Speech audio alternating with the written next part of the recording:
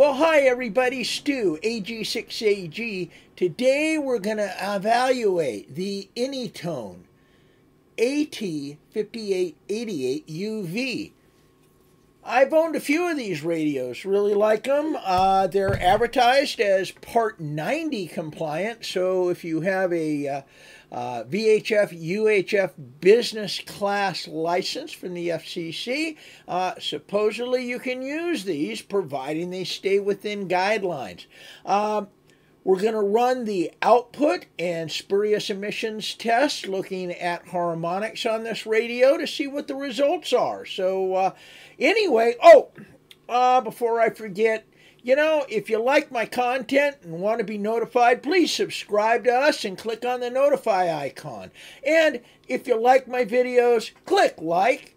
Also, any questions or comments regarding any of the videos I do, please leave them in the comments of that video, and I'll try to get back to you if I have a really good answer, okay?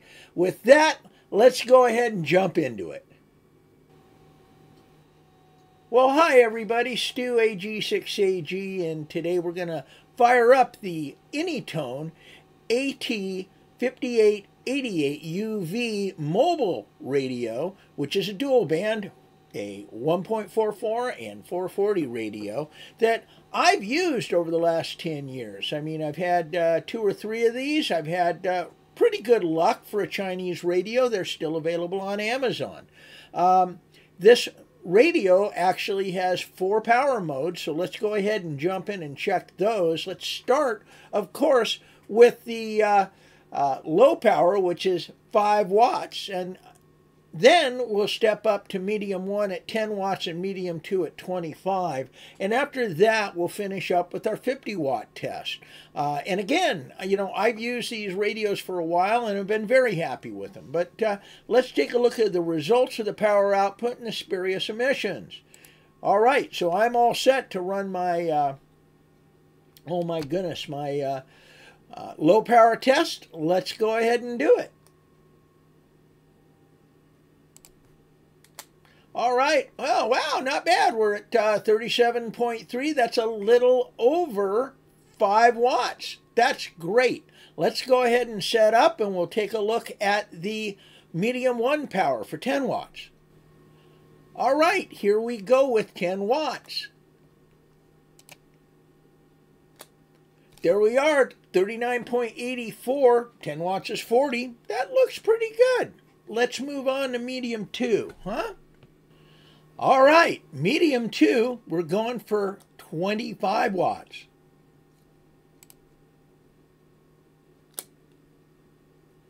And here we are at about 43.2 dB. Should be closer to 44, but I think we can run with that. Let's go ahead then and move this up to high power. All right, so here we go with our high power test. And, hey, 46.4, that looks pretty doggone close to 50, I'll call it. So, hey, this actually looks like it passes our power test. Let's hurry up and jump on into our harmonics test to check for our spurious emissions. All right, so, hey, a couple things about the spurious emissions test using the harmonic test now. I used to have to put all the numbers in and then adjust them for the dB differences on my attenuator to get the correct numbers, or at least close to the correct numbers. I found a method of entering those numbers into the actual SA software, right? The spectrum analyzer software. So I don't have to do that anymore. We can just look at these numbers that we have down here in the far corner. What I am going to do is when I get this done, I'm going to try to make this a little bit bigger for you so we can talk about it. But let's go ahead and get the data, and then I'll make it bigger and we can look at it, okay? So I'm going to go ahead and key it, take a snapshot, and we'll see where we're at.